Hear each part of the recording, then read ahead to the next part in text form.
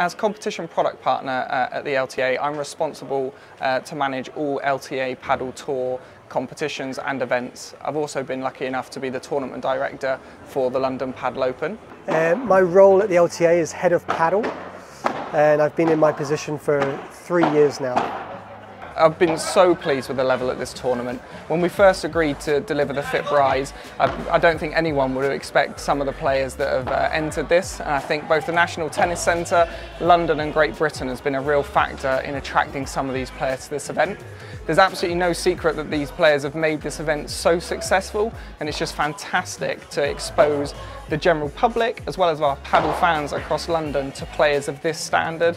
And I just feel that our GB players have really benefited from having the opportunity to compete against some of the best players in the world. So yeah, it's been really positive, and I think a great initial step, like I said before, for the competition pathway and our performance players, as a way to try and get them to play more in the UK.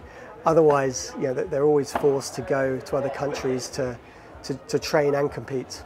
We're really lucky at the LTA to have such a brilliant venue in the National Tennis Centre.